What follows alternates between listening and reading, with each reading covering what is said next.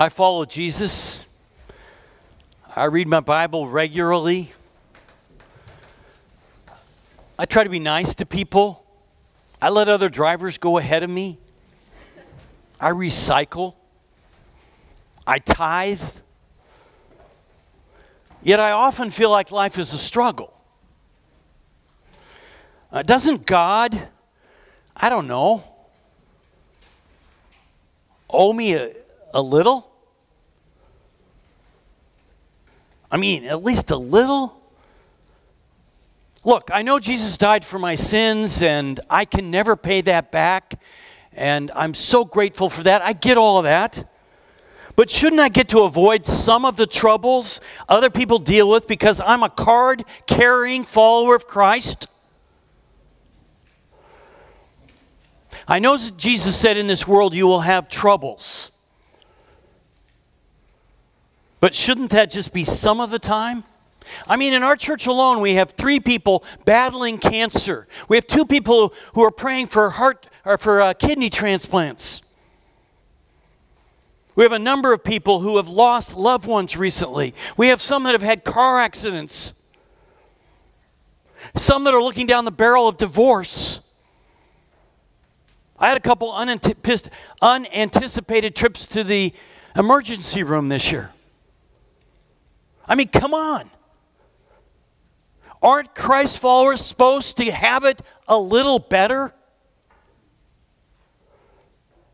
Jesus addresses this in one of his parables. Turn to Matthew 13, verse 24. It's called the parable of the weeds. It's one of Jesus' most intriguing parables. Now, when I read this, you always look for the main point, where the point of surprise is. So be looking for it. Matthew 13, 24 to 30. Jesus told them another parable. The kingdom of heaven is like a man who sowed good seed in his field. But while everyone was sleeping, his enemy came and sowed weeds among the wheat and went away. When the wheat sprouted and formed heads, then the weeds also appeared. The owner's servants came to him and said, "Sir, didn't you sow good seed in your field? Where then did the weeds come from?" "An enemy did this," he replied. The servants asked him, "Do you want us to go and pull them up?" "No," he answered, "because while you are pulling the weeds, you may uproot the wheat with them. Let them both grow up together until the harvest. At that time I will tell the harvesters, first collect the weeds and tie them in bundles to be burned, and then gather the wheat and bring it into my barns." Then he left the crowd and went into the house, and his disciples came to him and said, "Explain the parable of the weeds to us." He answered, "The one who sowed the good seed is the Son of Man. The field is the world, and the good seed stands for the people of the kingdom. The weeds are the people of the evil one, and the enemy who sows them is the devil. The harvest is the end of the age, and the harvesters are angels." Jesus gives us a massive advantage in understanding this parable by telling us what it means. He doesn't do that with most of his parables. So we don't have to wonder, what's the good seed stand for? What are the weeds? What do they represent? Who sowed the weeds? Lord Jesus, be our teacher today. As we look at your teaching from years ago, what did you mean? What does it mean for us today? Our hearts are wide open. In Jesus' name, amen. Well, let's see what the parable means. Some good seed was planted.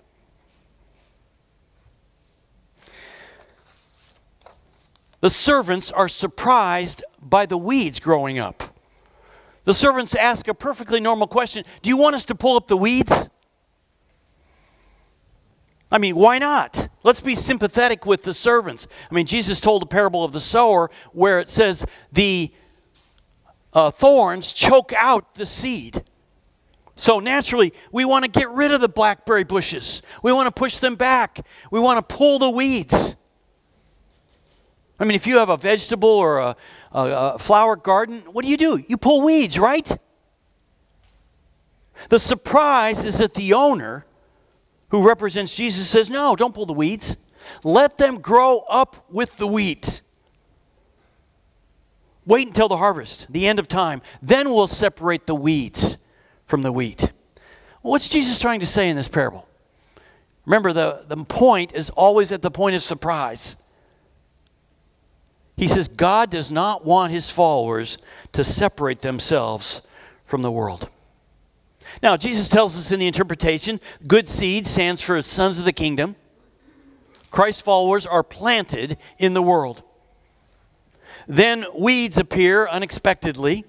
He says Satan sowed those. Satan comes. The weeds aren't noticed for a while.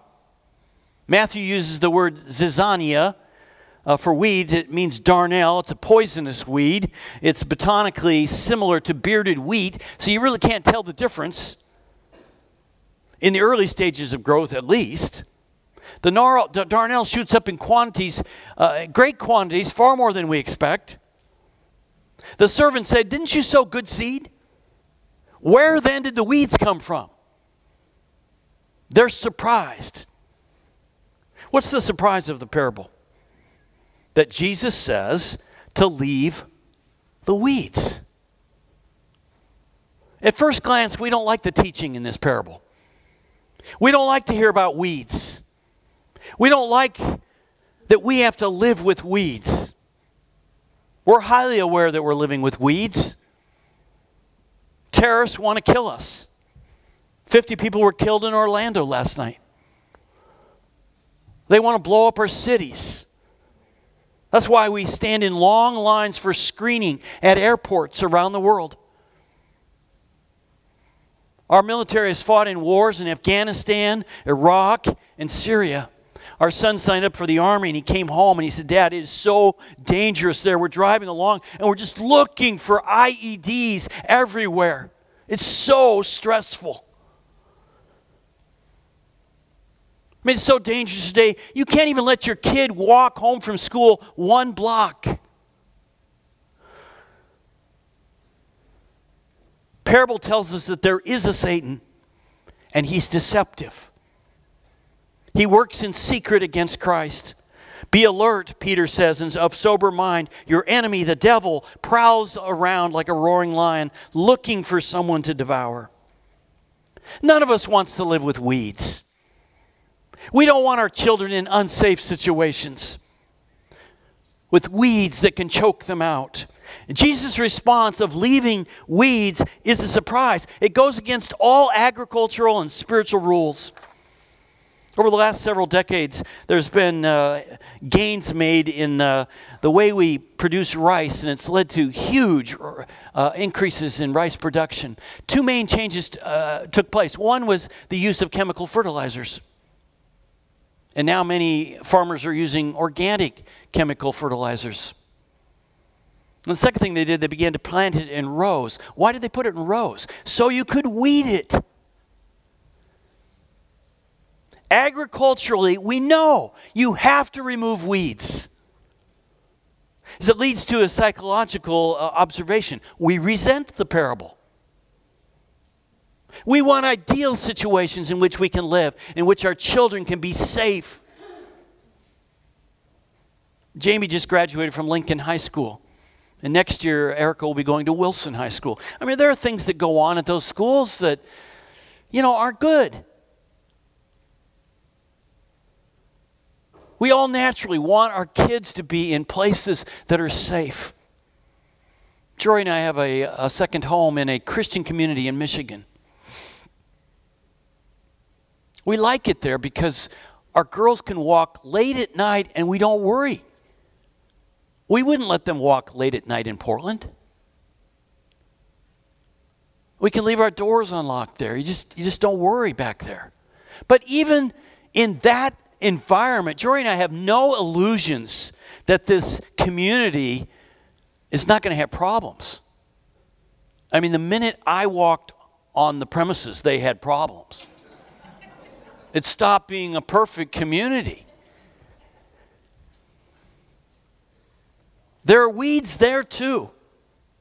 There are weeds in our homes. There are weeds in our churches. Jesus says it's impossible to be separated from all evil. And quite possibly, it's not in God's best interest. Why would Jesus say to leave the weeds? Why doesn't God want us to separate ourselves from the world? I can think of possibly 4 reasons. 1, God wants us to learn patience with people.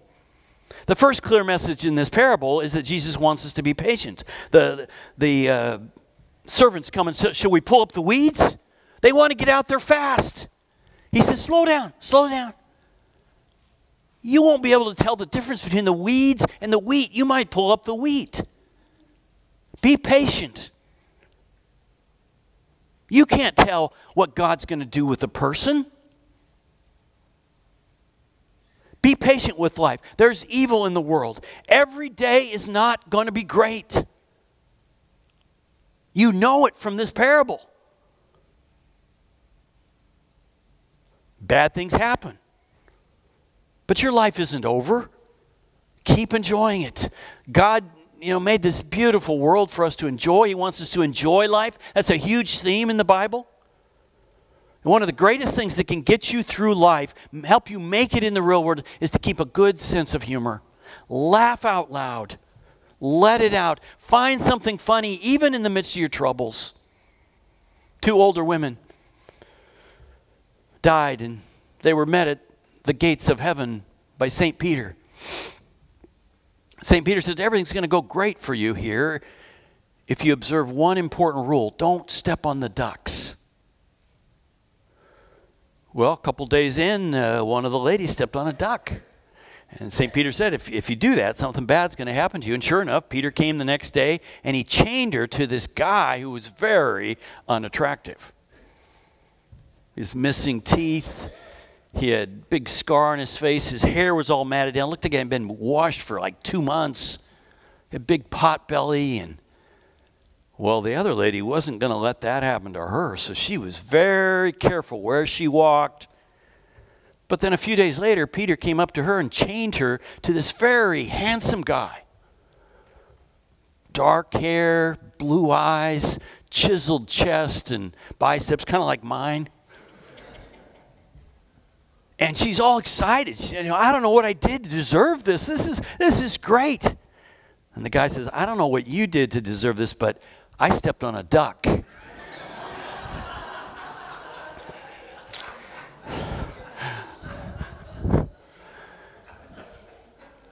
Two, why doesn't God want us to separate ourselves from the world?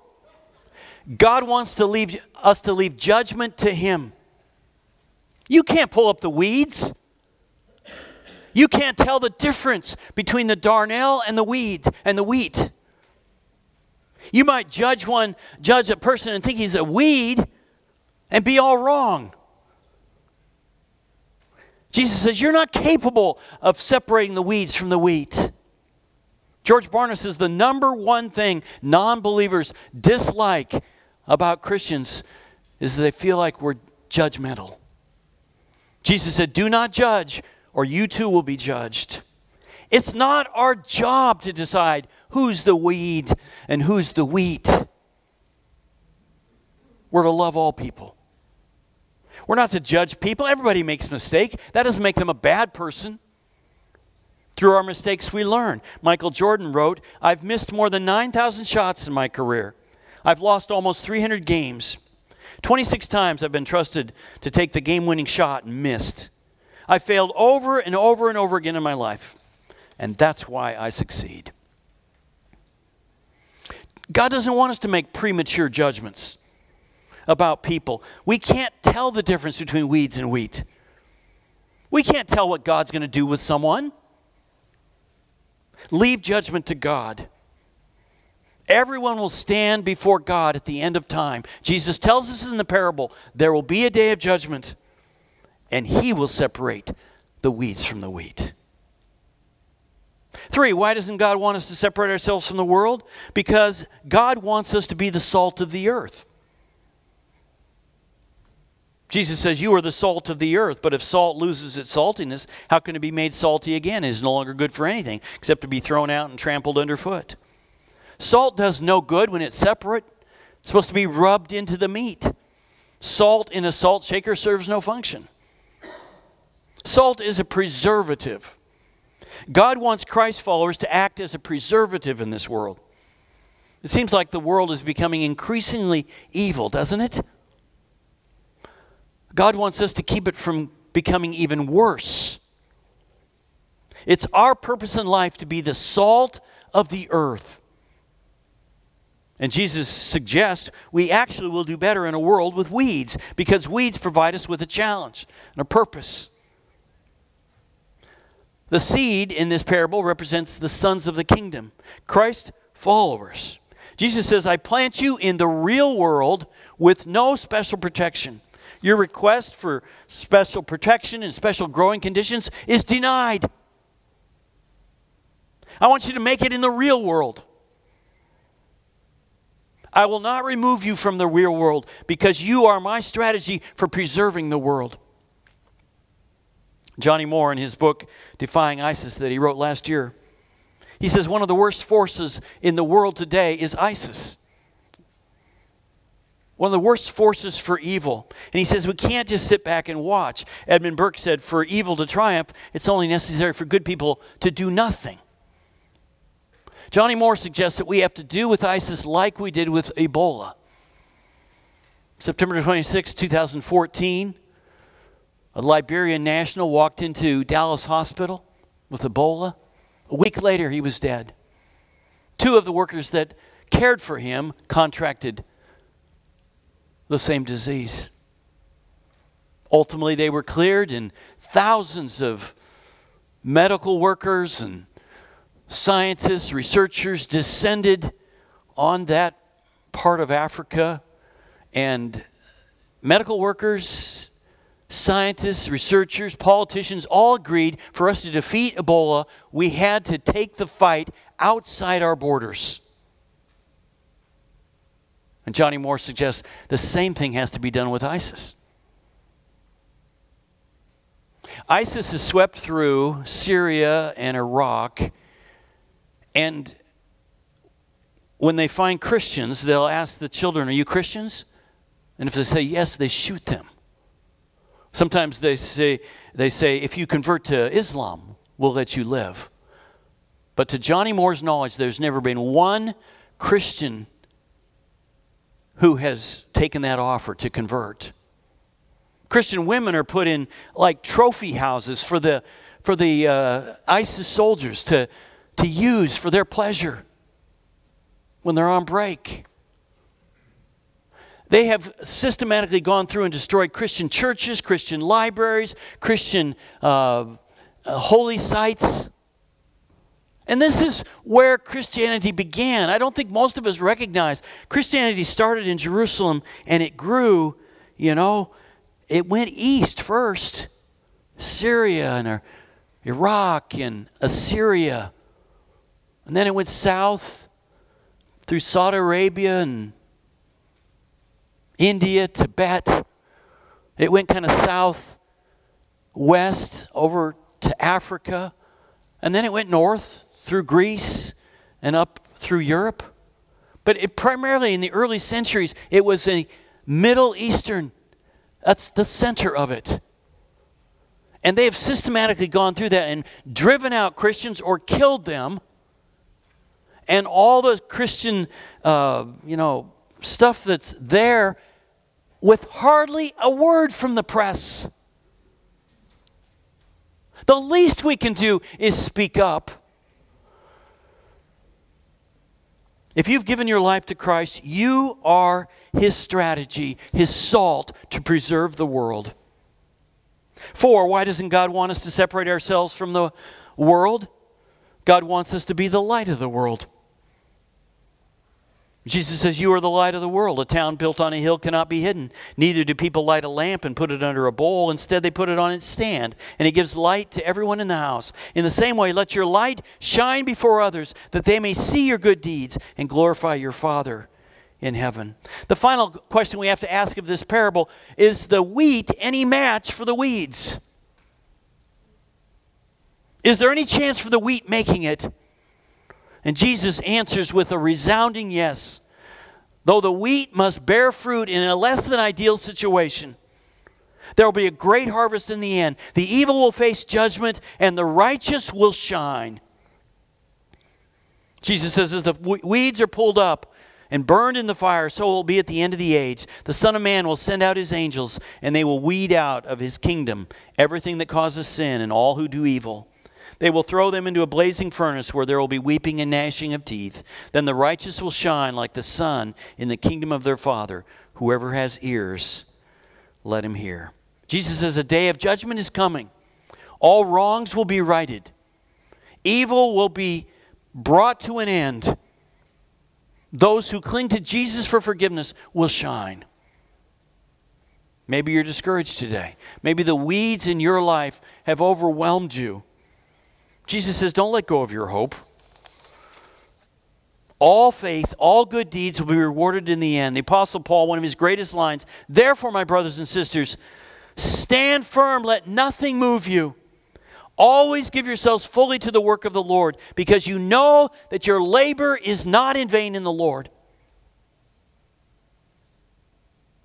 Sometimes you say, well, why bother doing good? We're so overwhelmed by evil. Jesus says, don't think that way. Nothing you do for Christ is in vain. You can live with an attitude of hope or despair. The longer I live, the more I realize the impact of attitude on life. Attitude to me is more important than facts. It's more important to me than the past. Attitude is more important than education. Attitude is more important than money. It's more important than circumstances. It's more important than appearances or giftedness or skill. It will make or break a company. It will cause a church to soar or sink. It'll be the difference between a happy home and a home of horror. The remarkable thing is you have a choice every day what your attitude will be. We cannot change our past. We cannot change the tick of the clock. We cannot change the march toward death. We cannot change the fact that people will act in a certain way. The only thing we can do is play the hand we're dealt. That's our attitude. In the parable of the weeds and the wheat, Jesus says, I'm not going to remove the weeds. You will face evil. You will face trouble. There will be heartaches. You'll face death. There will be challenges in your world. But never lose hope. Keep a positive attitude, because the wheat will win out over the weeds. So how do we reach people in the midst of the weeds? Let me just share a reminder for you who were here last week, for you who were not. 6 things we can do to reach people in the midst of the weeds. 1, identify people. You identify who is there in your life where you may be the only Christ-following churchgoer they know. Those are the people that God may want you to be the light of the world to. 2, pray. You pray for them. Always pray for them before you speak to them.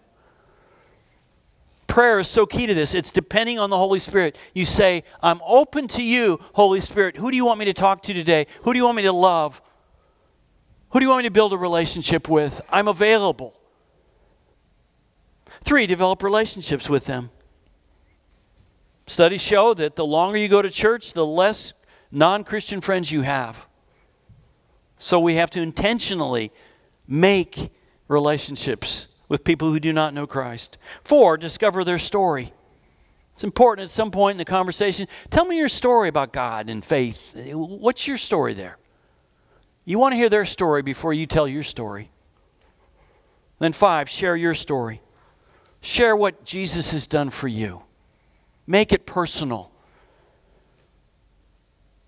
What difference has Jesus made in your life? Don't just quote them verses, how they can become a Christian. And then 5, invite. Invite them to give their life to Christ. Invite them to come to church with you or something at the church. Lord Jesus, thank you for this parable. It's a salty one. We don't really like what we're told in this parable. We have to live with weeds, and it's going to be a challenge. But you tell us that's the way it is. You will not remove us from the world. We are your strategy in this world. So help us to depend on you and make a difference in this world. Be a preservative, be a light. All right, I want to give you a moment to pray. You can respond to God. Are you willing to take the challenge to be salt and light? And say, God, I want to fulfill that role. I'm going to quit complaining about the troubles in my life and the evil. That's part of the deal. It's not going to change. But I want to be a difference maker. If you've never given your life to Christ, you invite Jesus into your life right now. Say, come in and be my Lord. I'll give you a minute to pray.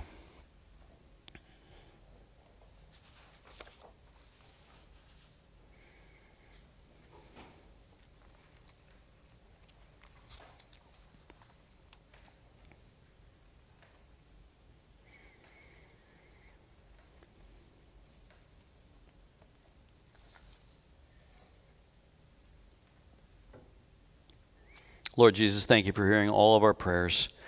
Thank you for speaking to us today through your parable. In Jesus' name we pray.